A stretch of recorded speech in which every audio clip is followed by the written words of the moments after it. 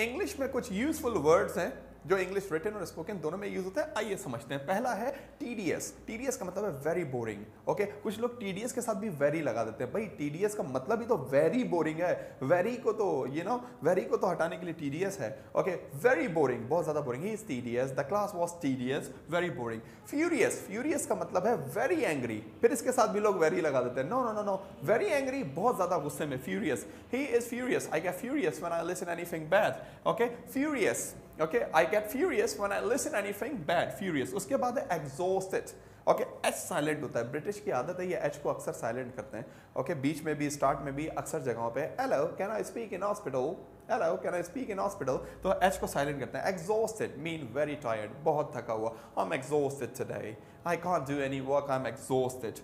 Okay, so after exhausted word है toxic. All my friends are toxic. जहरीले। Toxic का मतलब है जहरीले, अमेरिकन वोकैबुलरी है टॉक्सिक। नॉमिनल। नॉमिनल का मतलब है बराए नाम, बहुत ही कम। There are nominal students in class.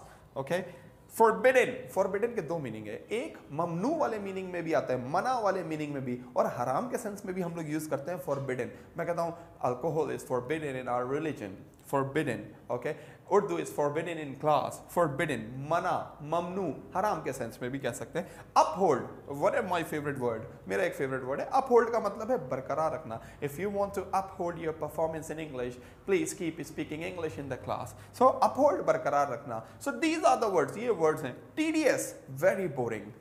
Furious, बहुत गुस्से में। एग्जॉस्टेड, बहुत थका हुआ।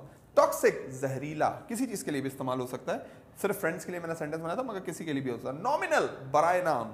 फॉरबिडन, मना, and last one is uphold, बरकरार रखना। I hope you understand these words, and now I want you to make sentences on these words. Thank you.